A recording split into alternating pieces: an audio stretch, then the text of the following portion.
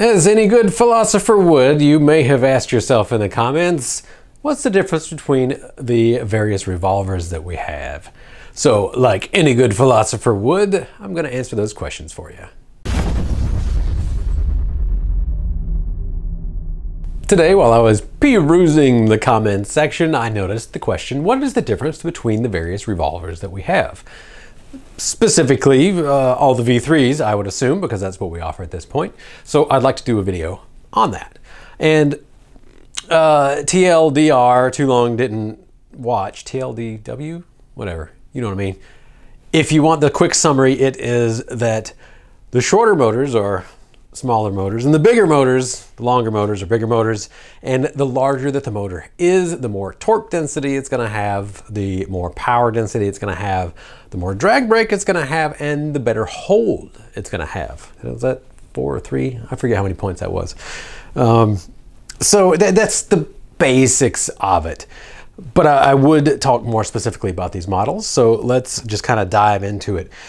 I am showing you, at least on the bench, the old V2 style versus our new V3 housing. Performance-wise, let's just assume that I'm talking about V3s, and I actually had V3s off the shelf that I brought with me today, but I didn't. So we're gonna just assume on that. But let's talk about the V2 versus the V3 anyway, because there are subtle differences. On the V3, I added more back iron to it, and this was primarily so that we would have better drag brake and torque density on all the models, because as we move forwards with technology, the ESCs are actually getting better and better at starting motors slower. So I can give the motors more torque and make it to where it's kind of harder to start up. You've tried to spin the shaft of a motor before, and in the past, and still today, when a motor is easier to turn over by hand, it's going to start up easier on most ESCs. So, you know, a Castle ESC, a Tiken ESC, Hobbywing ESC, all of your traditional 6-step style ESCs. That is going to make a smoother starting motor when the motor physically is easier to turn by hand.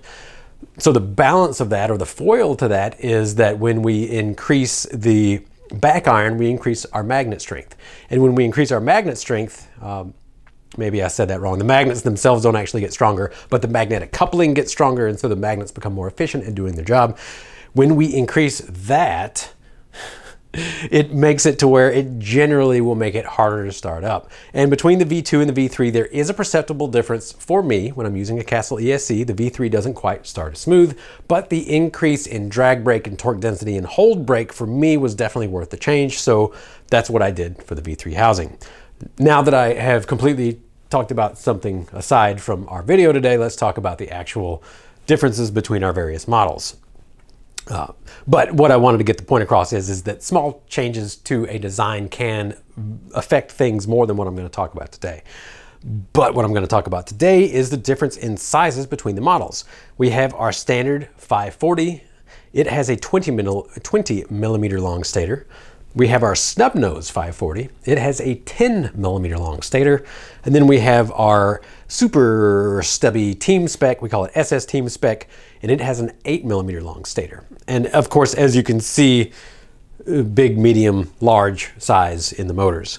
And the reason why I did the 8 millimeter long stator on the SS Team spec was so that we could get it literally as light as possible while still being enough motor to perform in the average crawler, especially in a comp scene. Because in a comp scene, they're going to be lighter. Typically, you're going to fall between, about 4 pounds and 5.5 pounds, and you can totally gear this exactly where you want it. You're not going to have overheating problems, etc., etc. But for the average user, on the Snubnose 540, I stuck with a 10 millimeter stator for a very specific reason, and that is that a lot of these rigs today, people put a lot of weight on them. And the 10 millimeter stator is 20% more stator than our SS Team spec, right? So that's 20% more torque, that's 20% more power handling, and for any given load, that is more or less going to run 20% cooler. So I stuck with the 10 millimeter stator on that model because specifically I wanted to be able to say, hey, you can pretty much run this on any rig and I don't have to give you a lot of information about that. You simply select whichever KV is going to work for your wheel speed and voltage needs, and then you gear it appropriately for a crawler, and that's really enough. That's all you got to do. So the 540 model is twice as powerful as our normal snub nose. It's got twice the amount of stator, and as you can see, it's definitely a longer motor. It's 10 millimeters longer. The stator's 10 millimeters longer. Not a surprise there, maybe.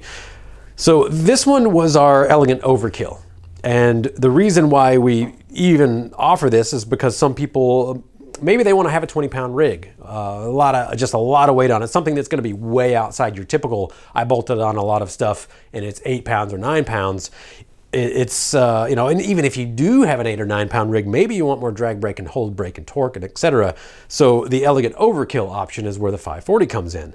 This is something that technically you can throw in a 2-speed. You can throw it into a tow rig. You can do practically anything that you want to with a 540 size, and as long as you're not over geared to the point of, you know, I want my crawler to go, let's say 20 miles an hour, and you're running in second gear all the time, then there's really no problem. So when we just make the assumption of this is going into a crawler and you're going to be crawling, then it is pretty much always elegant overkill. It is more weight than the rest of them, of course. It's still far lighter than a standard in-runner style 540 or a brushed 540 or any of those.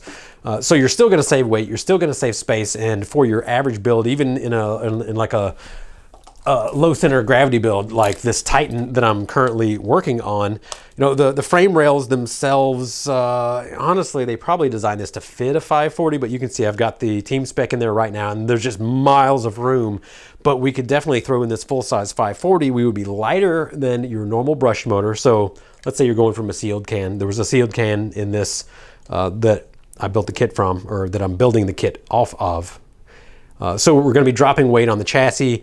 We are going to have, you know, massive torque increase, massive torque increase if you use the standard 540 size as compared to your normal brushed motor.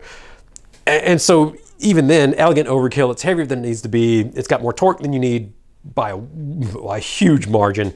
I wish I could remember the numbers off the top of my head, but if I recall correctly, speed to speed compared on a brushed motor, so let's say 1400 kV version compared to like a 35 turn motor, they're going to be about the same speed.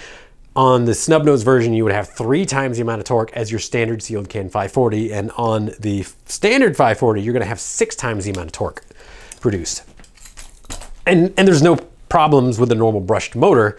So as maybe the illustration that I'm telling you will convey, it is a lot more motor than you need. And I like that as an option. That is why we have it. We don't need to have that technically. We could only have the smaller ones and everybody would be fine. But I like to have that just elegant overkill. That way you can kind of throw it at anything. You can select the kV that you want based on the voltage and the wheel speed that you want and the gear down you want to use. And there you go. So maybe that was a much longer answer. I kind of got into the weeds on some of this, but that's really how it breaks down. We have our occasionally offered SS team specs. Currently, we do have the silvers in stock. We did offer purples, as you saw on that rig, and the purples sold out within a couple of days, but we do still have silvers. So if you want that ultra lightweight, the option is currently there. We always carry the snub noses in all the popular KVs. We always carry the 540s in all the popular KVs. And so you can really just make those choices. You know, do you want to just shave a little bit of weight and have a huge increase in torque, you know, a 6-fold over your standard ready to run motor? Do you want to have a 3-fold increase in torque over your regular ready to run motor? Or do you want to have something that's like a 250% increase, which is still plenty? So that's basically it. And to recap what I would do on my choices, if I want a rig that just holds in place without me touching the throttle, let's say, then I'm gonna go for the bigger motor. That's always gonna be your best choice. The bigger the motor, the more drag brake, the more hold brake, like I've said a few times in this video. So if I'm looking for something, even in a comp setting, that I wanna be able to drive up onto a rock wall and then just have it sit and hold itself, then the bigger the motor, the better. And this goes across the board. It doesn't matter what motor we're talking about, what brand, what size, what diameter, you know, what kV, it doesn't matter. The bigger motor is always gonna have more hold to it. And a lot of times you do sacrifice a little bit of startup, but not enough that most people are gonna notice. If you don't need that, if you don't need the ability to hold without rolling back or, you know, giving a little bit of throttle, then our next step down, the snub nose, is totally a fine option. And for the majority of people, it seems that the snub nose is becoming more popular. It does go in waves back and forth, but people are kind of getting off of that super heavy rig and going back to the lighter weight rigs. So instead of having a 9-pound rig, you have, you know, a 4.5 or 5-pound rig. It's a lot easier on parts. You don't break them nearly as much. Just a heavier rig always breaks more parts. It doesn't matter if you're tumbling down a rock wall, or, you know, if you're just kind of sitting there hopping and giving it throttle when you probably shouldn't. You're going to break more parts. You're going to break more drivetrain the heavier that the rig is. So my gut reaction is that we're probably seeing a trend away from the super heavy, to tell you the truth, TRX4 with a bunch of bolt-ons sort of phase, and now we're getting into people running trucks like the Element, the Enduro, and they come light out of the box and they're just super nimble. So people are kind of cluing in on this and saying, you know, maybe I don't want to add too much weight, maybe just a little brass on front, give me my forward weight bias, maybe a little bit of weighted wheels to get my forward weight bias, but not too much. You know, you go too far and it ends up causing more problems. So the snub nose for almost all builds is going to work. And then of course, the SS Team Spec, especially if you want to be competition oriented, or if you're kind of a motor snob and you really just want the smallest, lightest, smoothest that you can get with, you know, nice thin wires, shave as many grams as you want. That's why that is offered here and there. And it's kind of nice having these as you know, a once yearly sort of thing, because I can flex a little bit more on my design. And you know, I can do things that we wouldn't normally roll in maybe as quickly to our normal version. For instance, you know, the V3 that's out right now, it's going to be out for a long time. I see absolutely no reason to change our V3. However, if or when I do an SS Team Spec for next year, then I've got some magnetics ideas that I would like to try. So I'll prototype those in the meantime, and then, you know, 6 months, 9 months, 12 months from now or whatever, when it actually rolls out, I will have even more experience in my prototyping, and I'll be able to kind of choose and select from some new models. And if it is actually, you know, that great of a change, then down the road, that may get rolled into the V4, if we do a V4 at some point on the Revolvers, which I'm not saying that we are, but just saying it's kind of nice having these, you know, short releases so that I can play around, do a lot heavier prototyping leading up to them, and just figure out some new stuff. So yeah, kind of talked your ear off on that one. This is kind of a fun topic for me, and really good question in the comments. So I do appreciate y'all putting the comments in for sure. Let me know what size you prefer on these, and also what KV you like, and what voltage on top of that. So what size do you like, what KV do you like, and what voltage do you like to run? That will actually help me in the future. I like that sort of feedback. And yeah, put your questions down below. If you got any questions that we can make into a video, I would love to hear them, because this one was an awesome video for me. I like talking about this. So as always, thanks for tuning in. Have a great day.